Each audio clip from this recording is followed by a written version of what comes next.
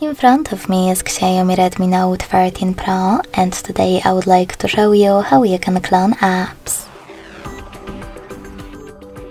Firstly, open Devices Settings and scroll down to Access Apps.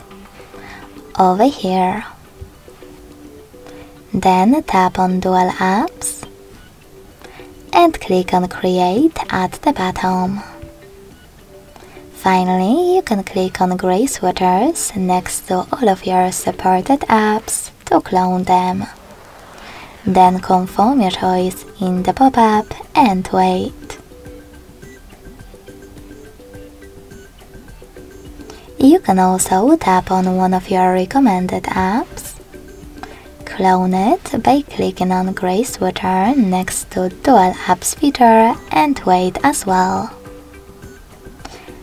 This time though, you can also adjust all of those options.